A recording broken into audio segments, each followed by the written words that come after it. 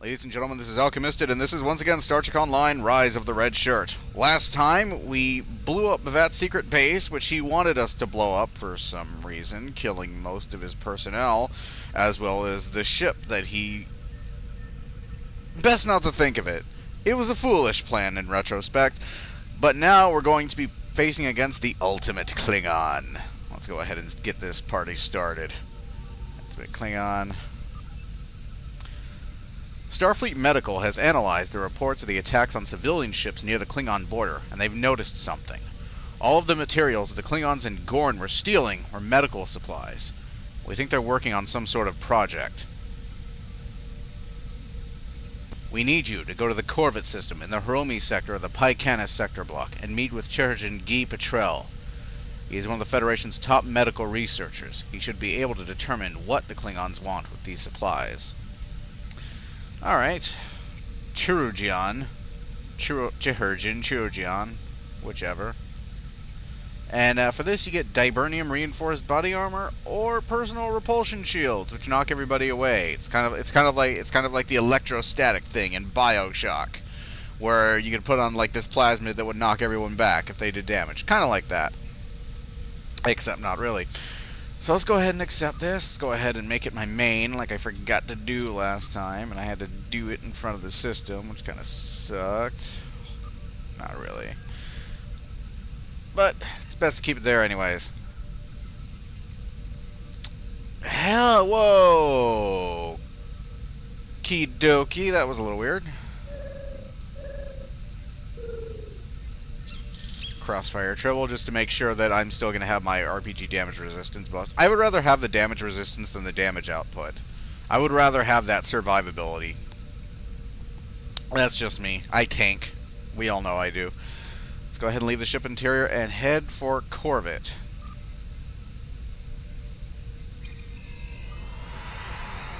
And I'm beaming to my ship from my ship. That still bugs me. And here we are, we're still in the same place. From before.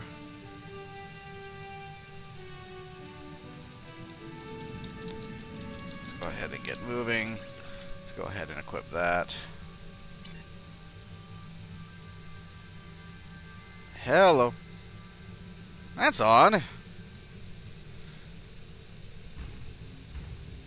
Probably fraps.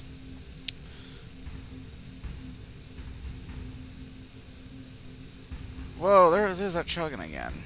It shouldn't be doing that. Korvat. Korvat. Oh, that's something I forgot to mention, wasn't it? Somebody actually mentioned the Ophidian Cane. Whether or not they were going to be seeing that again. Yes and no. You will be seeing my bridge officers use it on occasion because I have all of the hazard team equipped with them. But you won't see me using it because using it makes you a sitting duck post season 4. It will get you killed. Oh god, I tried using it when I was doing exploration missions in the Batrian cluster, and oh god. Because the thing is, this game is much more fast-paced now, so you die really quickly, especially on missions like cutting the cord and Cloaked Intentions. You die fucking quickly in cutting the cord. You die ridiculously fast. You die barely after the fight started. You've already gone down. It's really ridiculous, and it's not fun at all anymore. The whole point of that mission was it was designed around you being a one-man army, and that's not the case anymore. That's so far from the case now. That's so far from the way it is now. That mission is busted now. It isn't technically, I'm not talking like in a technical term that it's busted. The mission functions fine. It functions the same way it did before, but it's just it doesn't mesh with the new ground combat anymore. It was designed for you to be much stronger and have much more health and shields than you do now. And it's like the design of the mission, not the mission itself, is broken now. Does not work nearly as well as it did before. It was challenging before, but now it's like playing. It's basically mythic. It's like playing on mythic mode now. So I neglected to read the Briar Patch thing, so I'm going to go ahead and read the Korvat colony thing. Korvat colony was a site of negotiations between the Federation and the Klingon Empire in 2289. Although the talks to end the Cold War between the two powers were unsuccessful, they laid the groundwork for the more serious negotiations years later after the destruction of the Klingon moon Praxis, which happened in Star Trek VI: The Undiscovered Country. Damn it. Why do I know that? Let's go ahead and patrol Korvat.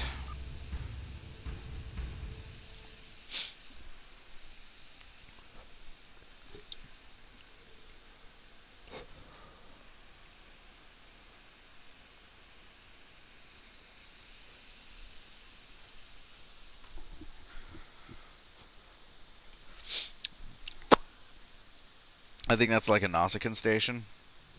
A Nausicaan? Nausicaan. It's a Sean Connery station. The facility is not responding to our hails, Captain. I expect that the Gorn ships in the system might have something to do with the communications problems, sir. We should secure the system and then send an away team to investigate. Alright. You're closest, so you die first.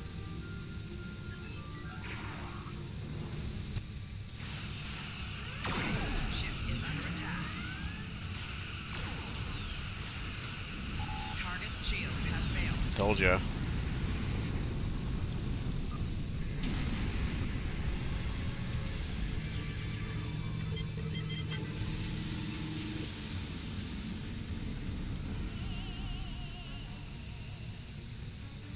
Okay. Your turn.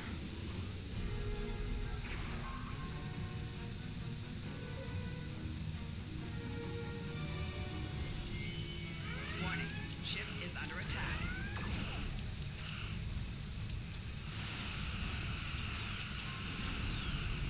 Target's shield has failed.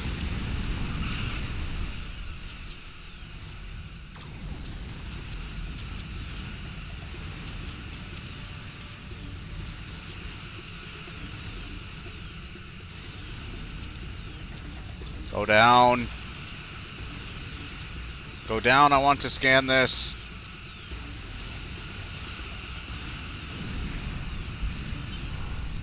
Thank you. Oh, he didn't leave anything for me. Bastard.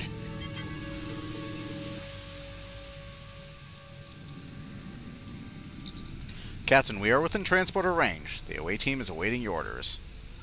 That's the hazard team now, not the away team. There's a difference. Marked difference. You know, for a mission called the Ultimate Klingon, we're not going to be seeing very many Ultimate Klingons. You'll see what I mean later.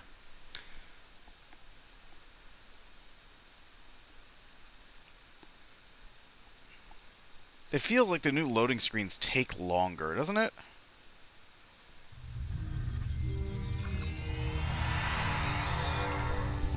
I'm picking up Klingon and Gorn life signs, sir, as well as signs of disruptor fire. Prepare for combat. Alright, alright, alright. Easy.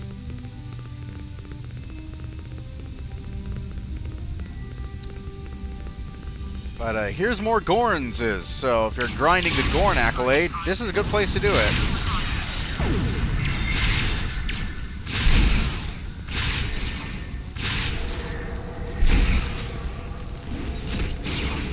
And those of you with a sharp ear probably heard somebody using the Ophidian cane behind me.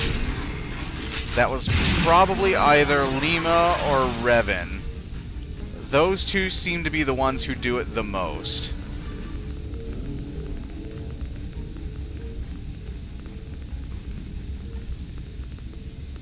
Oh, they just buy whatever computers they can afford, can't they?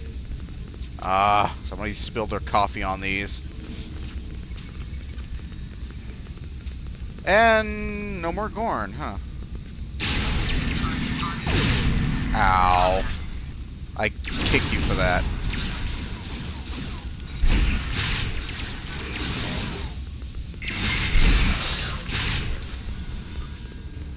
So, did that other guy drop anything? No, he did not. No siree biscuits. Is there anything to do with these? I could, like, before I could have sworn there was something you had to do with these, because they just look like something, you know, important. I was like, oh, what are these? I haven't seen these before. I don't know what these are. What are these? But no. No, there's nothing to do with them. Would have been cool. Would be cool if they used, like, if they use these for, like, a future mission or something where you're having to go into, like, quarantine. A science-oriented mission, you know, for science officers, people who are interested in sciencey things. Not me, because I'm a tactical officer. The most I know about science is how to field strip a phaser. Kick him. That's right. Oh, God. Discard the Tribble. He will survive. I don't have to worry about that Tribble survival here. It's not about to blow up.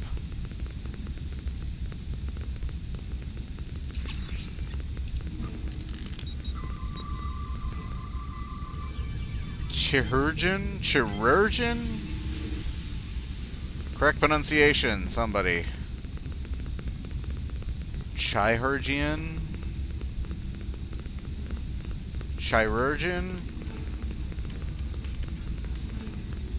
I worked in a hospital once. We never used that fucking word for anything, so.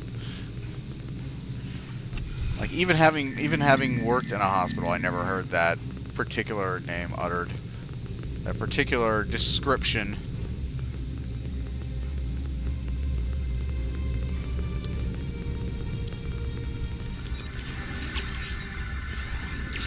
Oh, crap. Prepare for combat. Ah.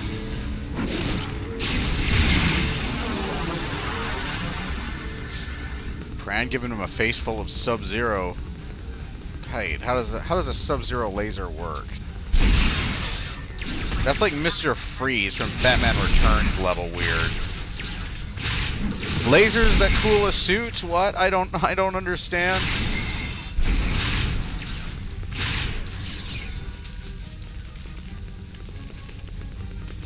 Pran giving them a little bit of his boot heels.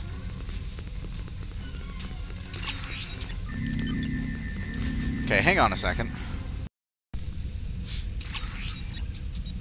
Sorry, I just had to check on something.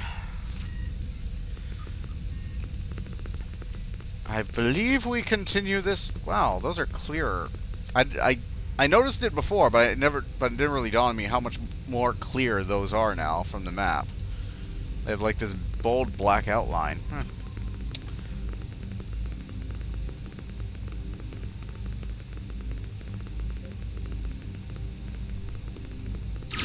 Ow, I kick you for that.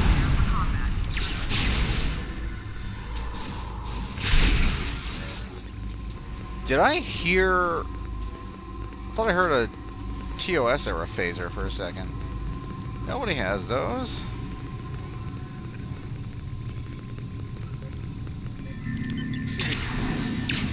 Captain Chev. Hey, have we met before? You seem familiar. Hey. Quit running away. I have come in war to kick your ass. Oh, and he dropped me a Tribble. Defiant to the end. You have fought bravely. Here is an ecological menace. Bring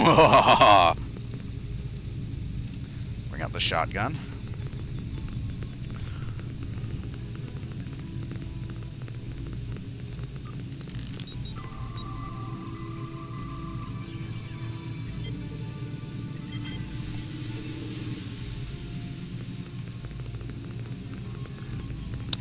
Oh, I can just see a wall of text coming.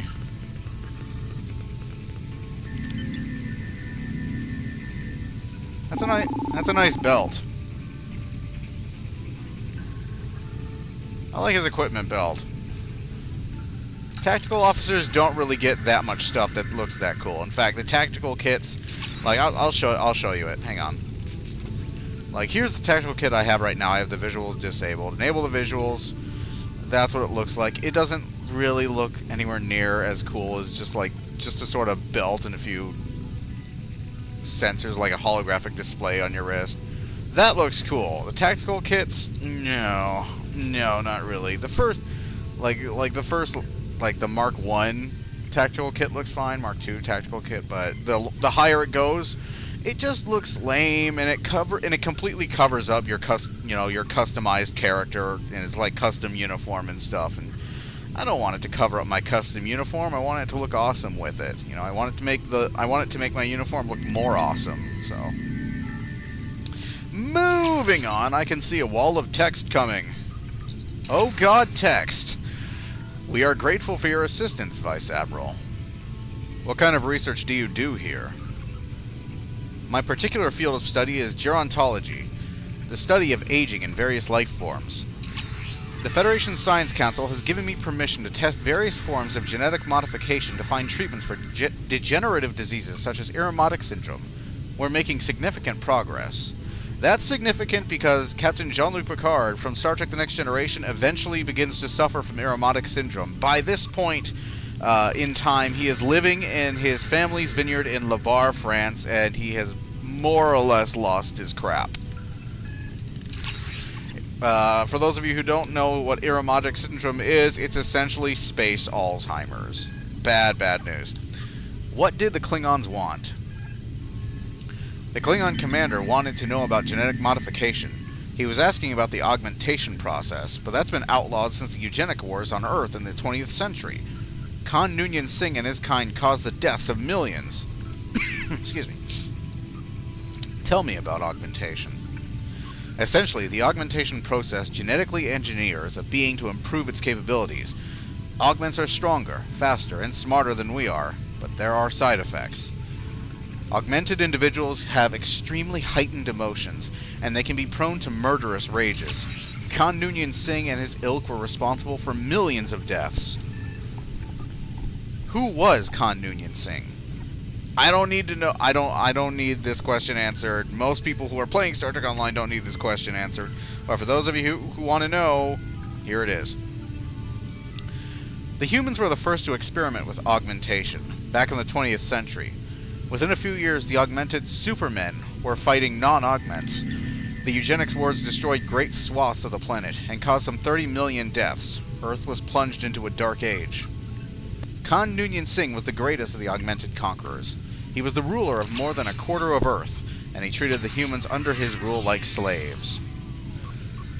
Unlike some of the other supermen, Khan only enslaved his people. He didn't massacre them. I guess that would make him the best of the tyrants. When the humans rose up against the augments, Khan and some of his people escaped into space. The crew of the USS Enterprise found them in suspended animation in 2267. Khan's battles against James T. Kirk are legendary. I've read an account of their fight in the Mutara Nebula, and it was thrilling. So what? I watched it. Haha. I didn't need to read the book, I saw the movie. How would augmentation affect Klingons? The Klingons' previous experiments with the augmentation were disastrous, to say the least.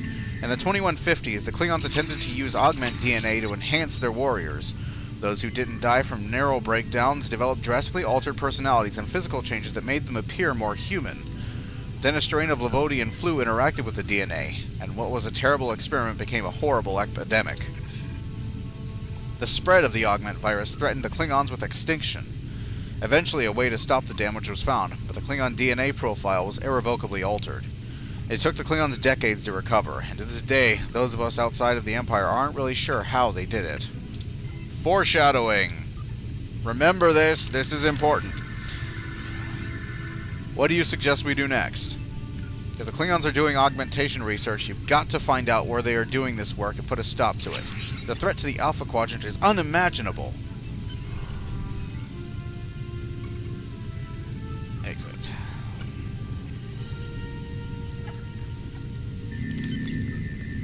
Alright, we'll return to ship, but I just want to make sure. Is this the end? Are there any other corridors after this? No. Okay, we've cleared the facility. Just wanted to make sure.